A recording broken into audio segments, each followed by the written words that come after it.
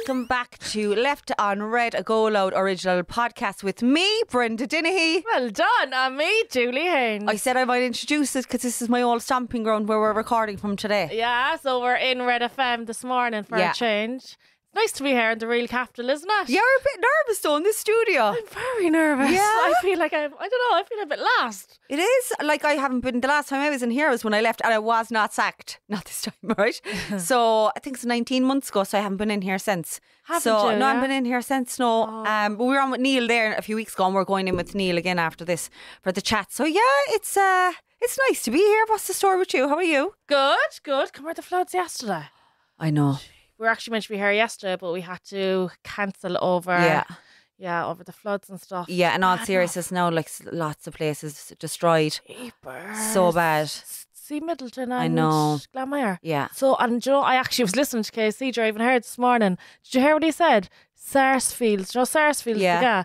So they opened up all their gates and like left all the flood water come in to like flood the pitches. So that way then some of the houses and businesses were saved in Glanmire. Yeah, I was nearly crying driving the roads. And they only wouldn't some cup Yeah, there. and they're actually mad practicing or training or whatever. And they opened all the gates, all the floodgates, and all the water came flying in and flooded all their pitches, their clubhouse gone. But that meant it saved some houses and businesses in Glanmire. Oh my God, they deserve. Where else would you get that on a Cork? They deserve the Cork Person I of the know. Year. Isn't that lovely? Man, it's so Callaghan, if you're listening, they deserve the Cork Person of the Year. So lovely. Oh so my lovely. gosh. Yeah. So that nearly brought a tear to my eye now this morning hearing that. Wow. Yeah, and seeing all the visuals, like the emergency services and normal people out, like just I helping. know. It was lovely. It was really lovely. But so we're here. We're in Cork, and it's been a crazy week. How are you? I'm not too bad. I think my week wasn't too bad, was it? Oh well, look, I've my longest run done, 20 miles. All right, I'm going to get it out of the way. You said on your stories though you weren't going to do 20 miles. I said I was going to do, well, I was ill the week before. Yeah. So I was like, I'll do 16 to 18. So I ran to Windsor Castle. Yeah. Which is where the Queen and all them lay. Like they're dead, like. Oh, is that where they're buried? Yeah, sorry, they're buried there in Windsor Castle. All of them. So I was like, Queenie's inside there now with Philip and the gang. So I ran from my gaff to Windsor and I got the train back. So it was lovely too because I'd never been to Windsor and throughout my whole training I've always ran to an iconic landmark. Yeah. And I was like, do you know what? It's nearly like a treat at the end of the run. Like I'm passing Buckingham Palace for my runs, like it's Kinsale Road roundabout now. It's like, Buckingham Palace there now, because it's so weird that I'm like, that's there now, because I'm only 2 miles from it, so that was always my running route. So I saw that, finished that, and then the countdown to NYC. But listen, I'm not joking, you're right. I am actually not going to go on my stories when I'm in New York. I'm going to take a break. Are you? Yeah, I'm just not going to bother, because I've been harping on about it. Do you know, Eileen, now? So you're just gonna... I'm just not going to talk. I'm just not going to go even post a picture of... I might, I'll see. Or whatever. I'll see. Yeah, you're good at stuff like that. You're I right know, to turn but you know the what? phone off. Do you know, I'm just going to keep myself private there now for a while. Like, okay, do you want to leave the building? Will I just take over on my own? Do you know what? I suppose I have mentioned it a bit too much, so I might just kind of, back away from it now. What? The running? Yeah, no, like, because then I'm not going to be posting too much about it. The running? Yeah, on New York. Oh, yeah. Do you know the way? Because I have been non-stop about it, you know? Oh, I know that. Yeah, I know but listen, that. you've your dancing coming up as well. You've been banging on about that a good bit as well. Oh, sure, I'm hell for lead on it last week but or in so. fairness, you have been practicing fairly well. Yeah, You're taking this serious. but come on now, I can't go up on the stage and not know my moves. But I didn't know there was such a competitive side to you. Yeah, there is though. At the start I couldn't give a shit, but now as it's like, it's really close now, I'm getting nervous and I'm like, fuck it, I have to start like practicing. You're here. actually going to be unreal.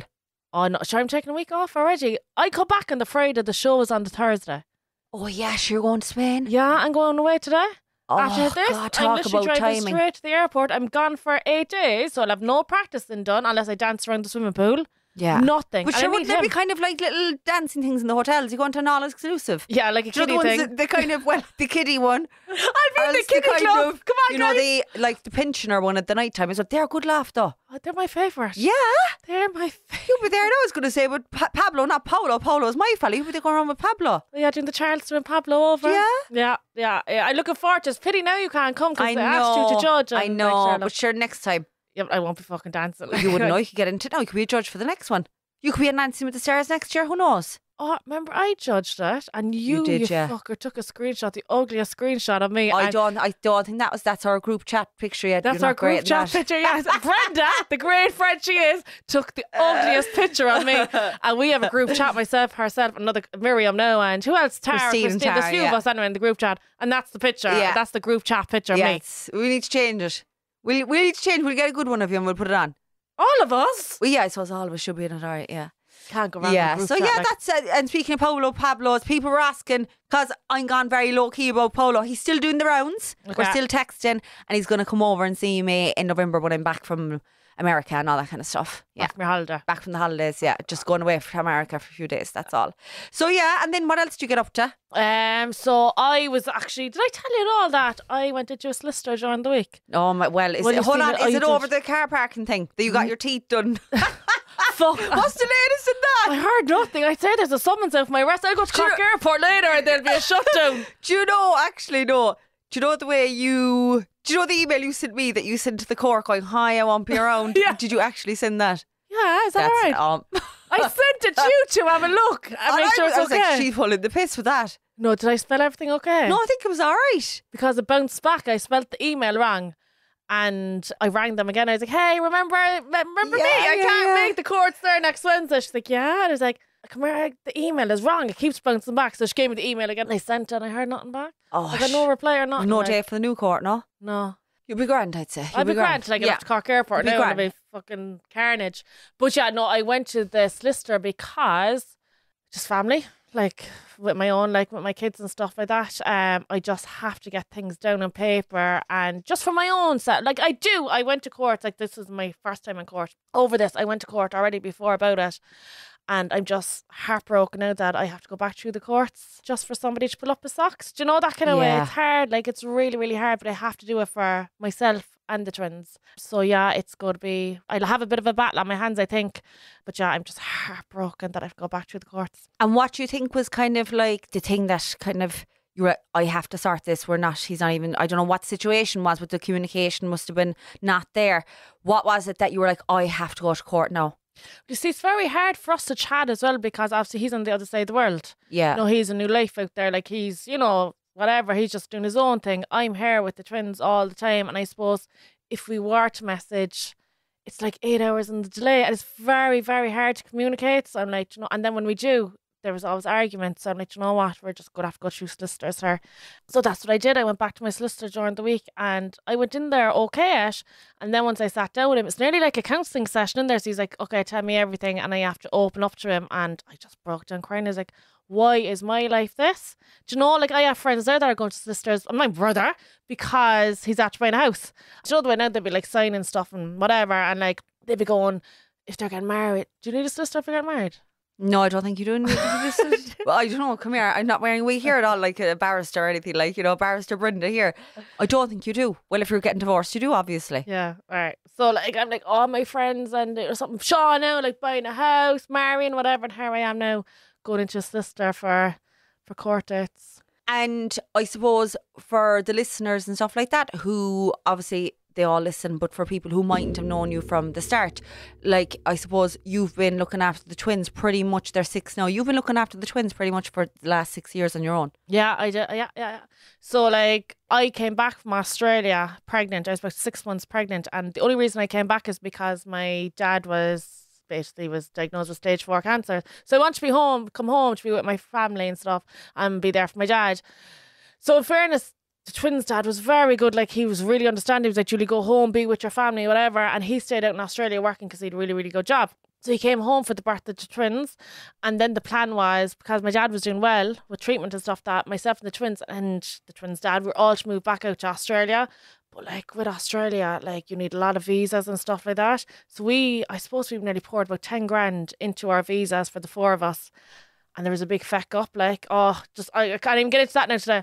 And it was a big feck up with the visa. So we were trying to sort it from our side, like from Ireland as we were here. And their dad sorted his own visa. He went out and myself and the twins then were left here. Oh, it's heartbreaking. Yeah, it was very bad, especially with my dad being so sick, and like it was a struggle. And then trying to get a house, like I couldn't get a house then because I wasn't working, so it was just me. I had 2 babies, they're only 9 months old, 10 months old, so I found it hard then to get a house because the landlords were like, oh, and are you working? I'm like, no. Do you have a partner? No, I'm on my own with 2 kids. And sure, like I was put back to the end of the list, like, you know, so I found that very hard. Eventually anyway I got a house. I'm doing a Carrick Lane now ever since, but and I'm loving it, but being a single parent is the hardest fucking job in the world because I'm playing mommy and daddy, like, you know. He didn't see them then in 4 years because of COVID and stuff, and he was out in Australia, so he did come back last year and he reached out to me. So he said, look, Julie, do you mind if I call down to see the kids? And I was like, look, you're not coming into the house, but I'll meet you in Fora. But I said, only if I introduce you as mommy's friend from Australia. I cannot introduce you as daddy because you haven't been around for the last 4 years. My dad, their granddad, played daddy to them. My own dad only had passed away the year before, and I didn't want to confuse them either, you know. So we met in Fora and they were grand, so I just introduced them as mommy's friend. I thought there might be somewhat of a connection there, like, oh my God, they're going to know him straight away, you know, but nothing. Do you think then if there was a connection and they knew it, do you think in any kind of way that may have hurt you? As in, they're all about this man now who's practically a stranger and I'm their mother. Do you think anything like that would have, or would you have loved if there was a connection? If they I think I would have loved it. Yeah. Because I suppose I loved my dad so much and I wanted that for them as well. Now I did say to him down a photo, I was like, look, I've no problem introducing you as daddy, but you have to move home to Ireland and you have to start playing a bigger role in their lives. And I said, then down the line, we'll sit them down and be like, look, your daddy was away for the last couple of years working, whatever. He's home now. This is daddy or whatever, you know. I just didn't want to say go straight in. This is a strange man. You didn't see him in 4 years, but it's your daddy. And actually, he's actually leaving again next week. We don't know when we'll see him again. So yeah, we didn't see him since. And have the twins, obviously they're unaware, but do you know the way, with if you ever asked who's my dad or where's my dad, you know, when they see other people's dads, do they, or is it just they only know that it's you? Have they ever asked Not anything? yet, really. Like they do religion every Thursday as their homework, and 2 or 3 weeks ago they had to draw a picture of their family. And Fionn drew myself, my mum, Sean, and Granda, my dad, who was in heaven with angel wings. And like he looks at him as a dad. Yeah. So he knows no better. And Sean is a great role model as well, my brother, like, you know. So yeah, he had my dad and my brother. And then me, I always say, I'm mommy and daddy anyways, you know. Yeah. But yes, that was me now this week. So yeah, it's hard. It's really, really hard. Because 1 minute you're so in love with him and like you're creating this perfect life. And the next minute you're like, you've boxing gloves on, ready to go into a courtroom. And did you ever feel, you know, when he was gone back to Australia and all that, did you ever kind of feel that, oh, we will be the perfect family again? Or do you ever still hold out hope or anything like that? Not now, but at the start, yeah. Yeah. Because I just wanted that perfect family. I wanted mommy, daddy, 2 kids, beautiful house, nice car outside the door. No. And what do you think overall is the hardest thing about being single mom? For you, like, I suppose the last couple of years, what has been? Well, especially now since Fionn got into sport and stuff like that, like he loves soccer, he loves rugby, and like I'd be trying to sit down and then watching the rugby match now the last couple of weeks, and I'm like, come on, we get pizza now, me and you, Fionn, and I'd give you a glass of Coke or something, you know, like as a treat.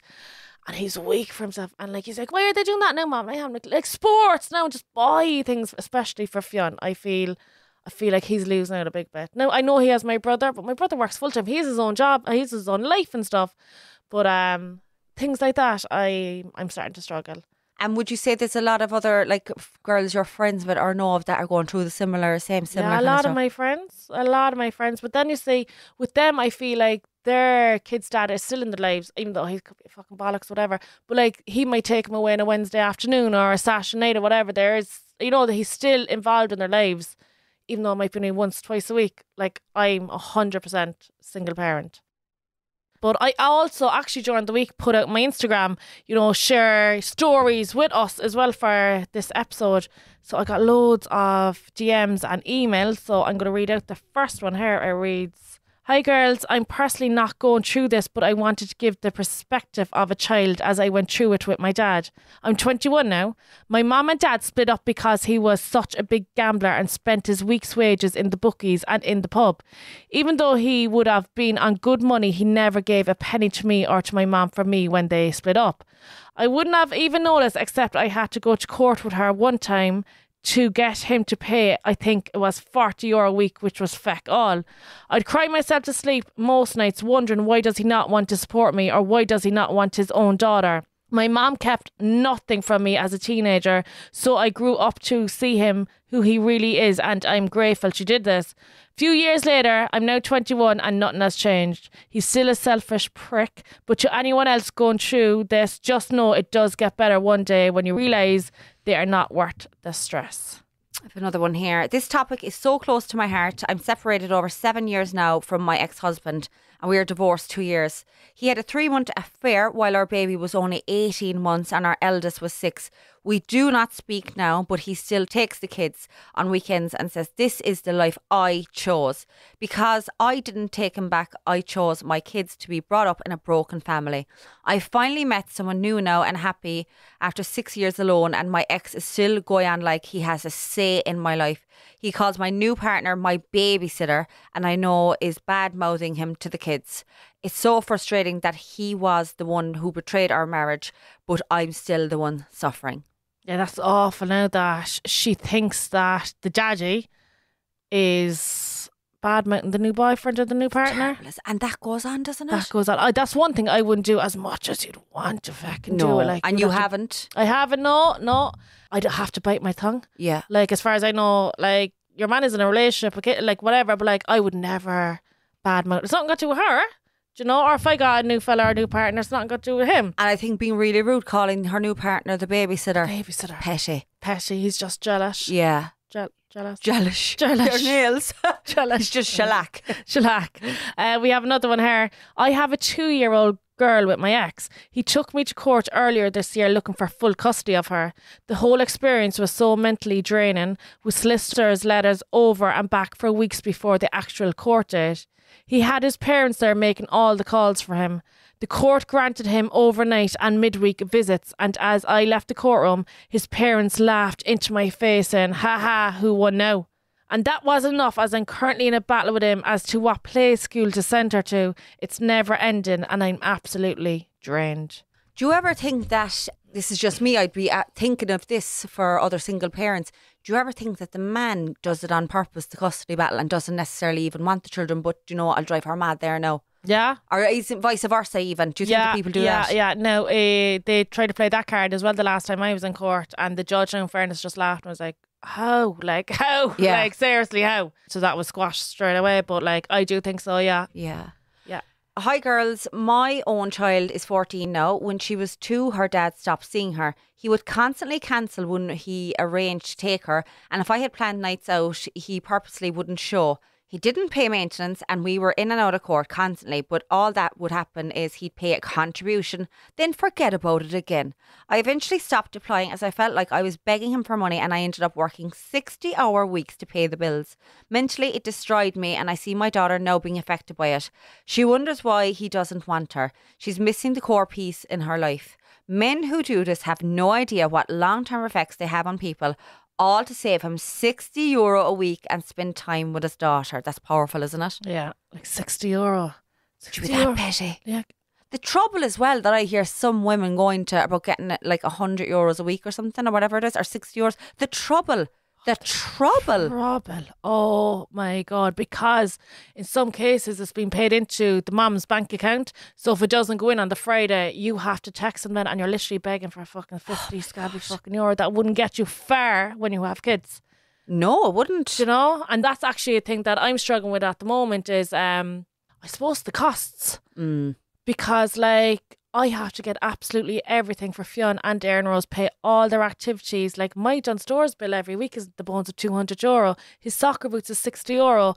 Her activities, like her Montfort's, her Irish dance is €160 term per activity, and same with Fionn's. Their swimming is €160 for 2. Like, it's so expensive. And €50 a week. You're one income then, and you're self-employed then, so you're never exactly sure what you're going to be getting. Exactly. That's my every month. Like, that's why I lose sleep of is because of, and you know the way, like, some of my friends now who'd be married or in a relationship, whatever. Like, I know one girl in particular, like, she lost her job there a couple of weeks ago, but she's fallen back on him now. He's able to support her and the kids till she gets sorted again. Like, if social media ever goes for me or the podcast, I'm gone. Yeah. I've nothing. Don't have a cent. Yeah. Not a fucking cent. And I have to put a roof over myself and the Twinnies' head and feed us, and I have nobody to just support us. So yeah, that's that's one thing that I'm struggling with as well at the moment. Hi, Julie and Brenda. I had a baby with a man who suffered addiction issues which didn't fully come to light until I was pregnant, as he was great at hiding it. I was often left alone with the baby as he went on a bender, and eventually it came to a point where he got some help but not enough to deal with the underlying reasons for addiction. I'm now pregnant with baby number 2, and I've left him as he's still angry, childish and emotionally manipulative. Say that word? Manipulative. Yeah, at times. His family have buried their head in the sand about him. I find myself romanticising the good times and what could have been, even though he hasn't a penny to his name. No ambition in life, and everything we had was through my hard-earned money. I'm terrified of bringing him to court in case he gets more access than he deserves. He wouldn't be able to mind the older one, let alone the newborn once it comes. I don't know what to do, where to start, and I feel so very alone in my own head, even though I have a super supportive family of my own around me. I've a level of empathy there because of the addiction thing. Yeah. Because like addiction is an awful illness, and he obviously, like, it's happened to him, you know, he didn't ask for it. So with that, I've kind of a certain amount of empathy, but of course I have fierce empathy for her as well. It's an awful situation to be in. Yeah, the two of them, it's really hard on two of them. And like what stood out there to me was I find myself romanticising the good times and what could have been. I do that all the time as well. Like if I'm down a photo or like somewhere now where there's a lot of families, I'm looking at them like, oh, God, that could have been me. And then have there ever a picture of the 4 of you or anything? Have you any? You have a picture of the 4 of you? When they were small, like newborns. Do you have it somewhere? Is it something that you hide, that you've put away, or is it somewhere, is it in your phone, you do it framed or anything like that? No, but when I was pregnant, I actually went to Thailand with the baby daddy, like. And when we were out there, we got a load of pictures, and I actually still have the pictures on my phone. And Fiona and Aaron's new thing now, they love going through my camera roll. And when we met him that time last year, see, I was pregnant in Thailand, and I always showed my twins, like, do you know when I was over there? You and mommy's tummy, whatever. So when we were in photo last year, John whispered into my ear, that's the man that was in the pictures when we were in your belly. Oh, I don't know what to say. Yeah. That's the man that was there when we were in your belly. Should God love him. Like. Oh, God. Yeah, I know. And do you ever look back at the pictures of you together and like that romanticise about it, go like, would you ever look at it that way? Do you ever, like, do you know the way sometimes we might scroll back to something or go back and you'll be reminiscing over something? Does that ever happen to you, as in like what could have been? Yeah. And I think a lot of us do that. Yeah. Like Jesus shoulda, woulda, coulda. Like what would have my life be like now? Do you know? What would be so different? Yeah. But then I bet, in a way, I don't know, but I would guess that the way you are now and like what the amazing mother you are and how you've turned your life around and everything, I don't think you'd want to be anyone else but who you are now. Yeah, exactly. Do you know? Yeah. So I know, but I think everyone does that. Like everyone does it. Yeah. Hi girls, I'm only 20, but when Julie was speaking about courts, it brought me back to a case I'm currently going through. At just 16, I stayed at my dad's house as my mum and dad were separated. He secretly recorded me in the shower. 4 years later, I am still awaiting a court date for him as it's been adjourned multiple times. He thinks he's gotten away with it because it's been so long and has now decided to put my mum through hell trying to get access to my 10-year-old sister who he hasn't seen in 4 years. It's horrible seeing my mum go through this and the pressure that can be put on women trying to protect their kids. Anything through the courts nowadays takes so long and the mental pressure of it all is so hard. God, that's kind of disturbing, isn't it? Yeah. Upsetting more than anything. That's frightening. Isn't it? Jeepers. Hi girls, I met a fella when I was 13. He was 21. We planned a child when I was 16. Had a wee girl. He adored her. Then we had a babysitter who was younger than me. He ended up cheating on me with her and my sister and many others. We broke up when my daughter was 4. He always brought my daughter the big presents but gave no maintenance. He ended up with the babysitter and married her. When my daughter was 9, I brought him to court for maintenance. He never paid. We were in court every couple of months until my daughter was 23. On her 19th birthday, he sent her a card to my amazing daughter, love, Dad. Blah, blah, blah, and money in it. The day after, my solicitor rang me to say he wanted a DNA test. Oh my God, sorry, no, what a prick. What the fuck? I mean, like, sending the child I love you so much, Daddy. And then the next day, sending your one, like, walking into sisters, I want a DNA test. But you know what that is? That's wreck her head. Yeah.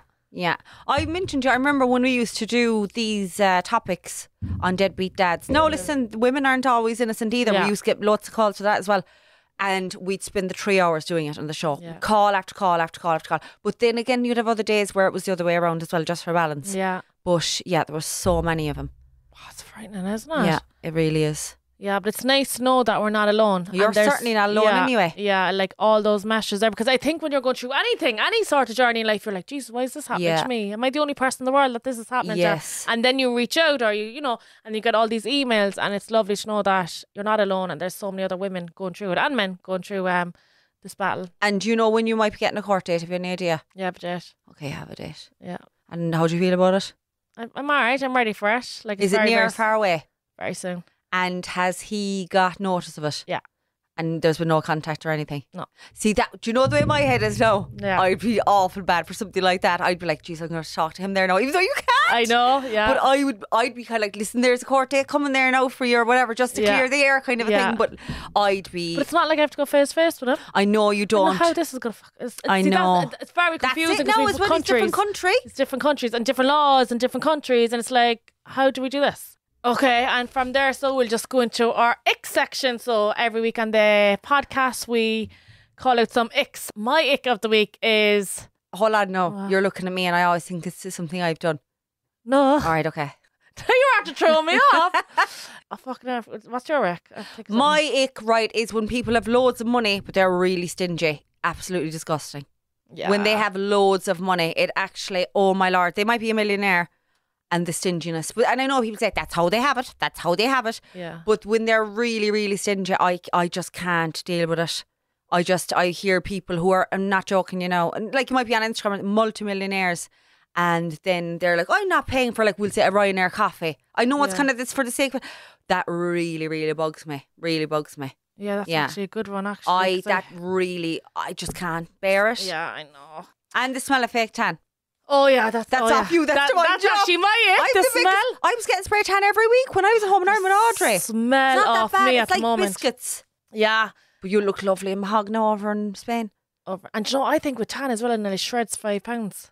Oh, it does. Shreds £10. Yeah, it's unreal, isn't it? That was my ick, the smell, because I'm actually marinating hair and Yeah, tan. but you look shower good. yet. You're looking nice and toasty glowing, there now. You're glowing, yeah. Glowing. Yeah. But she emailed in year icks, and her first one, fella who says howdy. I know Sean said it on the pod, but sorry. Oh my God, poor Sean. Yeah, that's actually his nick. Howdy. What is he, I cowboy? think I put that in my stories last night about something. I think I did, howdy. Yeah. Ugh. I don't usually do that, but there's a fella I used to text him for. He'd be like, howdy. And he used to always do the cowboy hat emoji as well. I'm not too bad over that. It might be sexy, right? No, that's right. No, it's different. No, Well, I have another one here. I'm going to say this one. Influencers constantly saying, obsessed. Now, I think we do have a pattern of saying obsessed literally. Well, we all say literally way too much. Yeah. I literally, this happened. Yeah. Literally now. Yeah. Literally. And I don't think we understand the actual correct Yeah. meaning behind literally. Like, Yeah. I literally now. Literally is everything. Literally. You see, Literally. it's literally. And then as well, obsessed. I'm obsessed. When you are trying to plug something, all right, you're kind of, I'm obsessed with this chain now. Yeah, I know. I'm obsessed with this. Obsessed. Yeah. Yeah, it's a good old word though, It is, isn't yeah. it? We like it. Think of a new word now. Yeah. The noise that somebody makes when they're sucking on a vape. I had someone I was on the phone to someone last night and I could hear them doing it and I didn't mind it. Because we love people that smoke. Yeah, but I remember when I used to be on the phone to my mother and I was gone off the fags, and then I'd have to put the phone away, gone from me, and I'm like, I know, girl, Yeah, I know. yeah. She'd be like, what's that there now? What's That one there is like detective. Yeah. Like detective. Do you know, there's another one here. I'm sorry now, right, but I get this one and I just have to comment, right? People in relationships calling each other baby, right? But something that gives me the ick, I don't know what I say because people might go mad. Go on, sir. Mom and Dad's night out. Oh, God. I don't I think know. I did that at the start. It was a No. novelty because I had mommy, but no, I Mom wouldn't. and Dad gone on holidays. Yeah, no. Do you know what I mean? That, yeah, But yeah. anyway, I'm rambling. Go on. Guys grunting in the gym. I'm there too, and I'm not grunting. I suppose that's when they're lifting weights and stuff. That's when they're lifting weights, yeah. You know, my fella that I'm dancing with, he has to lift me twice. Oh, We're God. doing 2 or 3 lifts. And I could see he's struggling, you know. And I said to him yesterday when he was lifting me, Go on. if you pull that fucking face when you're lifting me on the stage, everyone is going to know I'm heavy. You're fucking dead. He's like, I'm not doing anything. I was like, I could see you're struggling trying to lift me over your head. Oh my gosh. But I was like, smile. Just fucking smile as if we're gliding. And like, I'm so light and like, I'm like light as a feather. Like, that fucking face, you're actually blue. Like, Johnny out of Dirty Dancing. Just I'm be sure he Johnny. stops breathing and everything when he's lifting me. Yeah. Yeah. So I pulled him yesterday. I was like, you make that face on that stage, boy, you're dead. Are they going to video the whole thing? I know I'll get to see it on people's stories, but will there be a videographer in the night? Yeah, and then we're going back to Maybelline, who are our main sponsors after like a couple of weeks, all the dancers, and we're able to sit down and they're going to show us on the big huge screens. Yeah. They did that as well, the one I did in the Glen. Oh, did they? We had a ball. Yeah, so I'm really looking forward to that night. Yeah, that's going to be it. And you make great friends out of it, don't you? Yeah, absolutely. The best of friends. One final one here now is when a person's teeth clack together while eating. How hard are you chewing, someone says? Oh, fuck that. Yeah, that would be a bit of a nick, alright. Yeah. Yeah, so that is our ick of the week. And our last final bit for this week's podcast, as it is Halloween tomorrow. Do you like Halloween? Yeah. Yeah, I don't mind it either. Yeah, it's grand. Grand. I remember, do you ever do the Ouija board or anything? Did we do it that time? Oh, we did it with Tramp yourself, no? No. I did do the thing as light as a feather, as weak as a board, and over at my friend's house, and they put, you put your fingers under them and you raised them up like the Jesus. Ouija board. Not the Ouija board. It was this thing as light as a feather, as weak as a board. Across yeah, I remember that. And then they're like, I'm moving. I know. Like, you're not. Do you know what I mean? Pure clowns. But anyway, this one is going to be a Halloween themed special for you, all right? Okay. So what country is Transylvania in? Russia. No. What does it begin with? I'm not going to say. Julie, you're only meant to get one guess. Oh, the hotel. There's a hotel there. Hotel of Transylvania. That's a movie, isn't it? Is that it? Where is it? Portugal. No, Romania. Oh, yeah. Yeah. Fuck's sake. It's one of the most famous scary films ever made. And like, if you're told watch it at times, like shit happens, yeah. Of course, I did watch it. But anyway, the mother told me not to, but I did watch it. Spell exorcist. EXCORIST. No. EXCOR. IST? EXORCIST. Exorcist. I would have got it. I put the C in. Come here. Go away. EXR. Spell common sense. Just as it. COMMONS. Grand, because you said COMMEN on your stories there last week. Yeah, you did. Right, okay, so another famous witchy story. Name one of the witches of Eastwick. What the fuck are they? They were these dissatisfied women living in a small town in Eastwick in New England in America. Sabrina. It's famous. No, it was Alexandra, Jane or Suki. Okay, I got two more now for you. Okay, I like this one. You've gotten 0 to 3 so far. It's an Irish tradition that for Halloween you eat barnbrack. What does it mean if you find the ring in it? You're going to meet a fella? You're going to get married? Yeah. Yeah. Yeah, you know that one, all right. And then our final one. Before we started carving pumpkins, what did they use? To carve? Yeah. Apples. No, go on. Watermelon? Turnips. Yeah. Come here, did you hear about the vegetable man's funeral? Oh. There's a big turnip in it. That's the only joke I know. I swear I should be at the Fringe Edinburgh Festival. That's the only joke I know that I just get cracked. That was shocking. Oh my God. Oh my Shocking. God, as well, before we go.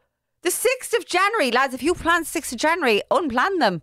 Cancel them because we've got a show. Yeah, Women's Little Christmas, baby. And if for anyone who's not from Cork, Women's Little Women's Christmas, they say here, it's not like Naman, it's the last night of Christmas, and it was traditionally, I believe, that the women were tearing around all of Christmas doing this, that and the other, and it was their night out. So it's going to be a girls' night out. Men, you can come too. What's going to be there, Julie? What are we going to be doing at it? Is it a secret? Are we allowed to announce it yet? When are tickets on sale?